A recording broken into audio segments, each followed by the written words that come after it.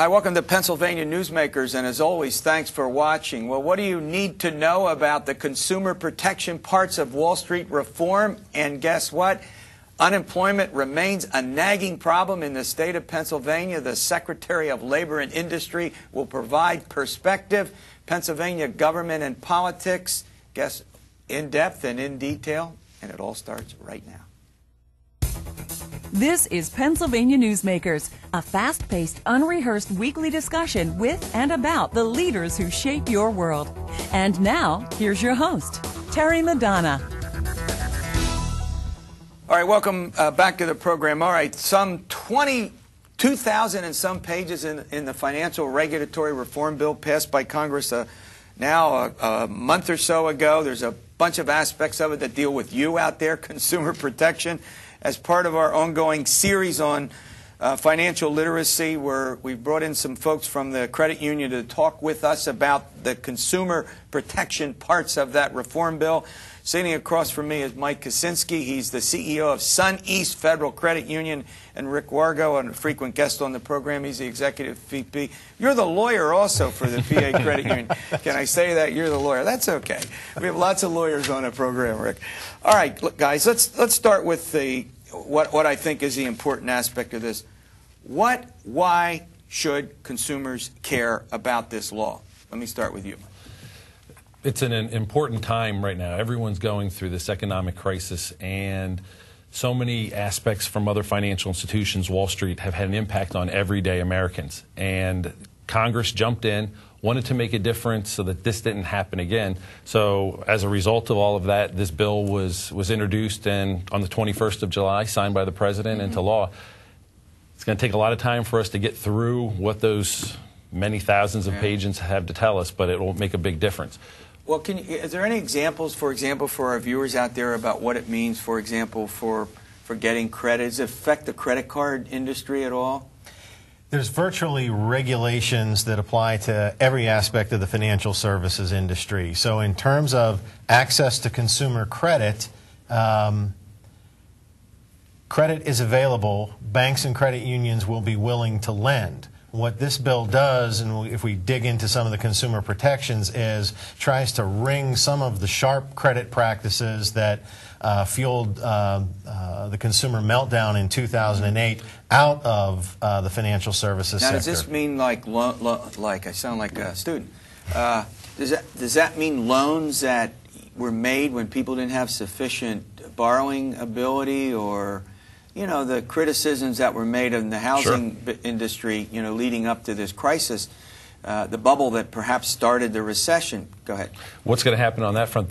Just the change in the mortgage guidelines, what consumers are going to be asked to provide. There's going to be a lot more information. The underwriting is going to be stricter. Those individuals that were able to get a mortgage years ago will have a harder time today. So it's really important for them to manage their credit score and work with the institutions that they're borrowing from now, so they keep that credit score up. So when it's time to borrow again, they're in great shape. So these regulations help to make sure that's going to happen. I'm sorry. So summarizing this, it's going to have an impact on home mortgages. Back to the credit. Go ahead. No, I was just going to say that the good side of what Mike was explaining for the consumer is, again, the regulatory mechanisms in place are designed so that agencies can step in. Some of the low-doc, no-doc loans that got a lot of people in trouble, they're going to be able to say, these things stink, we're wringing them out of the system. Yeah, well, what's this business of sort of these hidden fees that we often read about that merchants talk? I mean, does it regulate? Well, all the fees, I get these applications. My wife takes care of most of that. I look at them and first of all, I don't understand them, and second, the print's so small, I don't know what I have when I have it. Go ahead. I guess there's a lot. Both of us. It's going to be more clear. Will it ever be written in everyday, middle America ability to read that? I'm hoping it will, but we're working hard towards that. As a credit union, we know we take the time to give the consumer the information that they need to know. Okay. You'll see in many things that the credit unions do, there's not those hidden little lines. Right. We come right out and we say, here's what it's going to cost you, here's how it's going to benefit you, and we move forward from there. This legislation wants to get that out across America. Does that mean, let's take, finally on the credit card business, that you're going to find more people who won't get credit cards? I mean, now, one of the things that go into a college campus where I spend most of mine, the tables are lined up, you come on campus, you sign your name, you get a credit card. Is that going to interfere or make it more difficult for people just to get normal, credit cards? Legislation that's already in place, known as the CARD Act, and we've been on a couple times and talked about that, does have specific provisions curbing how you can market to college students. Here again, credit should be available to those who are qualified to get it. And again, the focus of a lot of consumer protection should be eliminating some of the sharper practices so that the consumer does not get into a product that's over their head. All right, when we come back, I want to ask you about this Consumer Financial Protection Bureau. Is it something that the consumers should care about or know about? But you'll explain that. All right, we'll be back following these words. This broadcast of Pennsylvania Newsmakers is presented by the Pennsylvania Chamber of Business and Industry, the statewide voice of business, and by the Pennsylvania Cyber Charter School, bringing educational innovation and freedom to the children of Pennsylvania.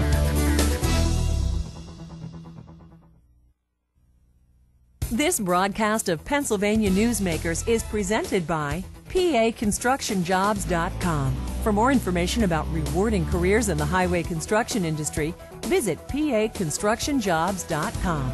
And by the Pennsylvania Manufacturers Association. Business in Pennsylvania is our business. All right, back with our show that is going to deal, first of all, with unemployment. We're going to have the Secretary of Labor and Industry come on in a few minutes and see where we stand with unemployment and the prospects that it will get better in the state. Before that, we're dealing with this financial regulatory overhaul, and it has some consumer protection aspects that are pretty important. It looks like, in summary, tougher to get mortgages. Yes. More difficult for credit cards. You're not going to be, or you don't know. Maybe you don't want to go there, right? Willy-nilly, just to go get credit cards. You think they're going to be tougher to get? I think there'll be a tightening, and that's arguably healthy. That's arguably healthy. Okay. How about this Consumer Financial Protection Bureau? Why should anybody care about that? Is it that important? That's really important. It's going to potentially change the way any financial institution, bank, credit union, what have you, approaches the consumer. That's the body created by this law. As I've said a couple times, we're going to wring sharp practices out of the credit industry. They're going to write all the new rules and regulations for deceptive practices in credit underwriting. It's going to take a while to get all that in place, and that's why we don't know ultimately where it's all going. So is this supposed to stop? Will this bureau, I mean, as I understand it, this bill is supposed to prevent the subprime mortgage problem that we have in the past, and will stop what went on with investment banks, where they were acting often not in the interest of the people who invested money in them, but in their own interest. And as a result of that, they carried out practices that weren't regulated. They're going to be more regulated in this. Go ahead. Yes, you've heard a lot about transparency, the word transparency mentioned all the time. And giving the federal government the ability to go to these financial firms, banks, credit unions, and really look and see what we're investing in, what we're doing, how we're granting loans, looking at executive compensation, really opening things up so that this problem doesn't happen again. Not allowing institutions to get too big to fail. We've heard that thrown out there as well. Now, by that, do we mean that they're too big to fail? Means if they fail, they create such a downside for the economy. They throw the economy, well, maybe not into a recession, but certainly damage it. Is that generally what that term means? Correct. Yes. Okay. All right. But look, before I let you go, one of the things that we often talk about here, and we probably ought to do this in August, is to get into this business of young people, teenagers, their borrowing habits, and particularly college students and their credit. What's the any update on that? Are we going to? Is there anything in that bill that relates specifically to young people, or is that? Go ahead. I think we're going to have to see what the Consumer Protection Bureau is up to. Flip part of that to Mike. You're in compliance with the CARD Act. How are you approaching college students any differently? You would never see our credit union out on campus. That was not something we did mass marketing to students. We take a very individualized approach coming into the college classroom and talking about financial literacy, educating them, helping them get prepared for a credit card. So often they'll get a card from a large institution, and before they know it, they're $5,000, $6,000, $7,000 in debt and don't know how to pay it. All right, I want to thank you guys. We'll come in and before we get into the college years with all thousands of Pennsylvanians going back to school, you come on and we're going to give them some cautions as they go in. We want them to borrow, but what do you always say? Borrow what? Wisely. Wisely, yes. Smartly. All right. All right, unemployment, it remains perhaps the most serious economic problem confronting the state. We're fortunate to have the Secretary of Labor and Industry. We're going to have a little chat about labor, unemployment, and what the administration is attempting to do to offset some of the unemployment problems. Back in a moment. This broadcast of Pennsylvania Newsmakers is brought to you by Pennsylvania Credit Union Association. Pennsylvania Credit Unions, where people are worth more than money. To find a credit union that is right for you, check out ibelong.org. And by the Energy Association of Pennsylvania, Pennsylvania's energy information source. This broadcast of Pennsylvania Newsmakers is presented by the State System of Higher Education. 14 state-owned universities. The state system is the largest provider of higher education in Pennsylvania. And by the Hospital and Health System Association of Pennsylvania, working towards a healthy Pennsylvania. Hi, welcome back to the program. Well, Sandi Vito, she's the Secretary of the Pennsylvania Department of Labor and Industry. Join us. Welcome to the program. Thank you for having me. Well, it's good to have you here. All right, look, you happen to unfortunately deal with maybe the most pressing problem in the state, one that, most voters care deeply about, the citizens of our state very concerned about, and that is unemployment. Give us a picture of the sort of this basic statistics as we have this discussion, late July, early August, in the summer months. Talk about that. Well, there's about 600,000 people in Pennsylvania who are unemployed currently. We are seeing some signs of economic recovery. So over the last 6 months, we've created a net of 64,000 jobs. Obviously, that's not enough to absorb all the people who are unemployed. The other disturbing trend, Terry, is that we're seeing an increase in the number of longer-term unemployed, particularly among older workers. Madam Secretary, let me ask you this question. One of the things we hear about, and I don't know how they get a number. I mean, it's your department. You also get stuff from the Department of the Bureau of Labor Statistics. The folks in Washington. We hear a lot of talk about people who've given up looking for a job. So they say, okay, unemployment nationally 9.5. Let's just use that, and there is another 6 or 7% we could throw in for the people who've stopped looking. What's your sense about what that is like here in our state? There's also a good number of people who are what we call discouraged worker. It tends to be about half as many who are unemployed when you count discouraged workers and people who are working part-time but would like to work full-time. So really you get closer to about 3/4 to almost 1 million people. Is it regionally, I mean, unemployment, what you said, 9.2? Yes. 9.2.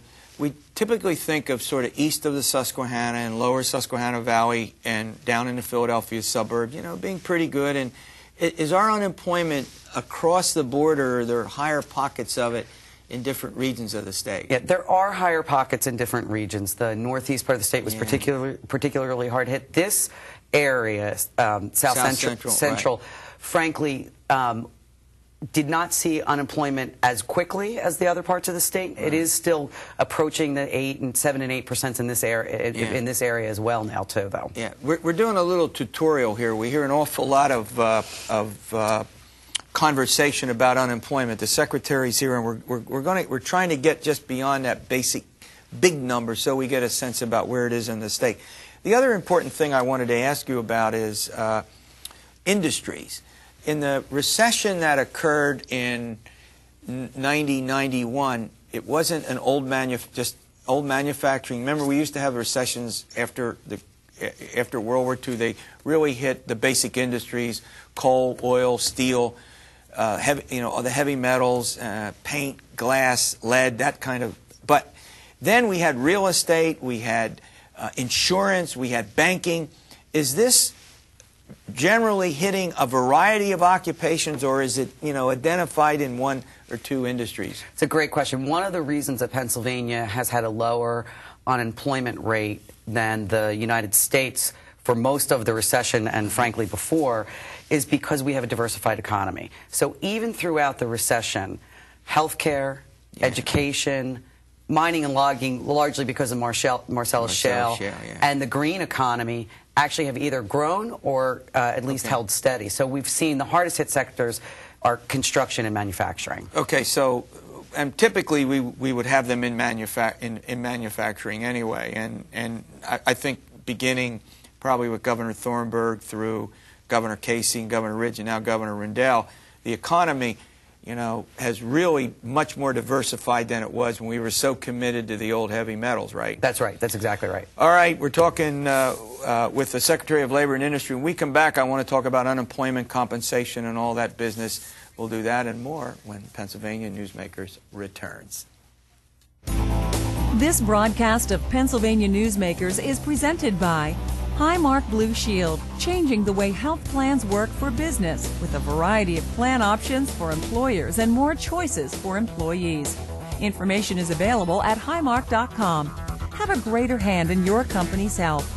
And by the Pennsylvania Healthcare Association, the future of long-term care.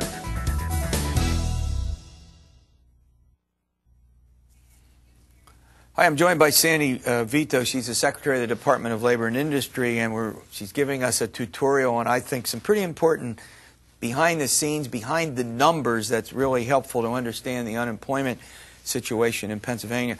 Before I go on, and I want to ask you about, you know, how people can get help and, you know, what industries might be hiring. Let's talk a little bit about what the federal government did, extending unemployment compensation, giving workers additional weeks, and explain that and what that's all about. Well, the Congress reauthorized the extensions on June 22nd, which meant that 200,000 people who were hurt in June and July had just been unceremoniously cut off of benefits were able to get back onto benefits. So it was hugely helpful. 200,000 in our state alone. That's right. That's exactly right. Okay. And which it essentially means that you have benefits for longer than the usual 26 weeks, which is the normal maximum. Mm-hmm. Now, but that's only is that another temporary extension which runs out? I think I got that right. Go ahead. That's correct. It runs out in November, at the end of November of this year. And so when it ends up, then what, Congress has to extend it again, or what are the options? Emergency benefits are always intended to be temporary. So I think it would be premature to say, well, they're going to extend it again. It really depends on what's happening in the economy. Now, the way it looks, the economy is not going to get much better in a couple of months. But the original, just so we get the facts straight here, originally you're eligible for 26 weeks, is that it? A maximum of 26 weeks. And then you get extended for how long? It's 99 weeks total, including the 26 weeks. Okay. All right, let's talk. One of the things that your department does is that, you know, you're in the business of assisting people as they go through this job search. Now, you've already pointed out there are a lot of people who've dropped out, but there are a lot of people who are still actively looking for work, right? 250,000 people right now are registered in our CareerLink looking for work every day. To explain CareerLink. CareerLink is a center where individuals can go and we'll help you write a resume, look for a job, and in a lot of cases enroll someone in retraining so they can get the skills to get a job now or in the future. Are CareerLinks located in how many counties? There's 67 CareerLinks. There's one in every county. Really? Including Forest County? Well, I'm not sure about Forest County. I only say that. I love the county. Don't get me wrong. More deer there than people, but that's okay. Right. We love there's Forest County. There's 67 CareerLinks. I'm going to check on Forest County. I got it. Well, there's 67 counties. Maybe you have two. Right. Maybe you have two in some of the. I think that's right. So talk about. Okay, so tell us what services you flesh that out a bit. You go there. What do you get? A resume? We'll help you do a resume. We'll help you bone up on your interview skills. Mm-hmm. We'll help you do a job search. In fact, we've encouraged employers to post their jobs on our system. We've seen an uptick in some of the jobs posted on our system. So we'll really help folks look for a job. But more importantly, if you're in an industry and you're in a skill set that has become obsolete in our economy, and it's very, very hard. This is a very traumatic time for people. Yep. We'll help you get the retraining you need to be competitive. Now, do you provide the money, or you just provide sort of you give people the tools and the knowledge to move forward? Is that basically it? We also do training grants. The first thing we'll do is check to see if you're eligible for a Pell Grant, which many people are, and if not, there are training grants available that we enroll thousands of people. And there's still money's available in those absolutely programs. in every career. All right, now we don't have your website here, I don't think, but so could they get on the Pennsylvania Department of Labor and Industry website? That's right. And so you could Google that or whatever. No promotion for Google, but you could Google that. You can Google that, or the website at the Commonwealth that has links to all Commonwealth. Okay. It's www.heretohelp.gov. There you go. Heretohelp.gov. Even I can figure that out. Well, yeah, I don't think. I mean, how many people avail themselves of this huge number? Well, I mean, actually, if you don't have the number in front of you, that's okay. Well, I want to talk just about, we have 250,000 people in some service at the Career Link, so that's 250,000 people. We also have a subsidized job program that we did as a pilot project, and which means private sector employers, some nonprofits will hire someone and there's a subsidy. They can basically do it for up to $13 an hour, and for a lot of people, this is the right program. 18,000 people in that program right now. Wow. All right, now, before I let you go, one of the things we hear about all the time are what jobs, you know, here we are, we got this tough economy. Are there various types of jobs that are now, you think, available for people that, you know, maybe they're not trained for, and they might have to get into a Career Link to get some training? That's right. But what would you, what do you know about what best explains how people can move forward in terms of likely jobs? Well, in both healthcare and the green economy and energy, there are still jobs. It's a really good competitive labor market for people seeking jobs. So weatherization, solar panel installation, actually, even in manufacturing, Gamesa, the manufacturer of wind turbines, did have to do some initial layoffs. They've hired every one of their workers back. So there are growing fields, and once nursing, for instance. And once the legislature and the governor and everybody irons out all this Marcellus Shale business, you know, get the environmental protections, decide, you know, if and what looks like they are going to do some taxes, and then decides which municipalities and who gets what, there's going to be a lot of jobs produced in that. Is that, have you looked at that yet? Yeah, we're working very closely with the industry to recruit. We recruit in all the career links where Marcellus Shale has a presence. So we are already recruiting locally. Okay, we're almost out of time, but without debating the merits of how many jobs in a study that was done, we are talking about, we don't need the numbers, but we are talking about a sizable number of jobs for our state, right? That is correct, yes. There you go. Madam Secretary has the last word. We'll see you next week for another edition of Pennsylvania Newsmakers. Stay healthy.